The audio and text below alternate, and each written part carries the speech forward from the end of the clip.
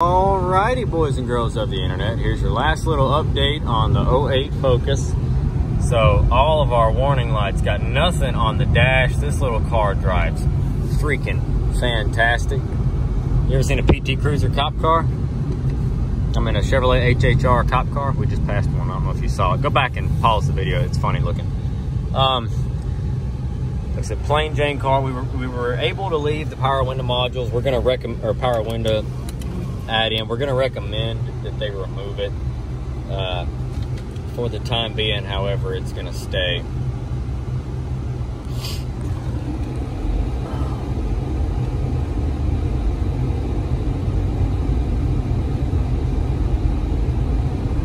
Hang on a second, guys. Just give me a second.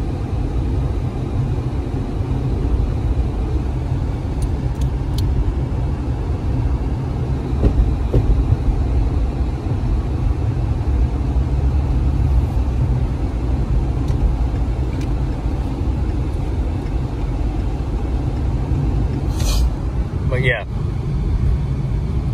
76,000 miles on this little thing. It cruises fantastic, drives good. I don't know if you can hear it. It's nice and quiet. All you probably hear is the freaking air running. It's cold. My feet are cold.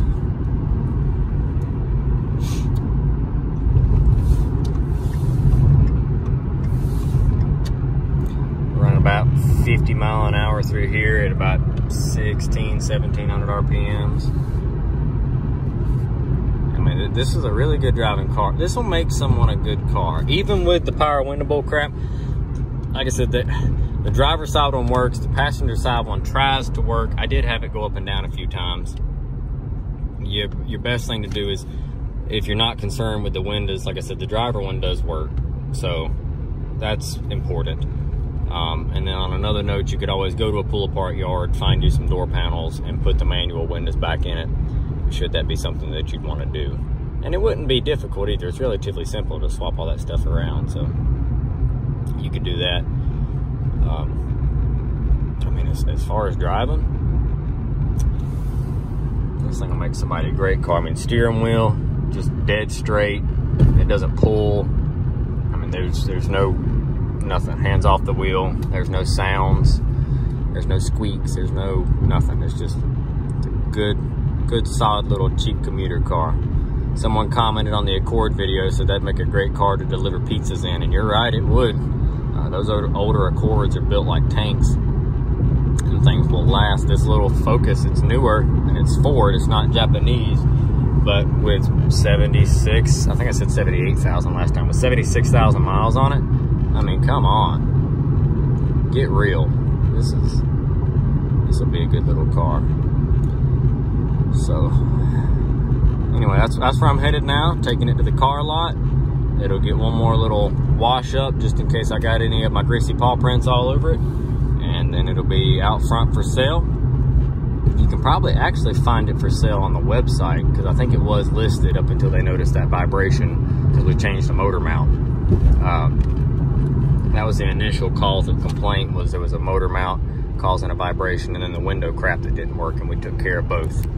So it's good to go now. So let's go get it dropped off and move on to the next one. There's a Camaro. All right, folks. Thanks for watching. Okay. So I had to add one more little teeny tiny little tidbit of information here onto this video. Who on the channel or is watching has ever seen that movie Monster House? It was a cartoon movie that took place back in 2012, 13, something like that. I think that's when it was. Well, check this out. Is that not the damn Monster House? The sag of the roof, the porch, everything. That's the house, I'm telling you. Like, if you had to say, you know, hey, what's what? I would say that is the Monster House house. So anyway, there's that. I'm going in here to drop this off. All right, we're done.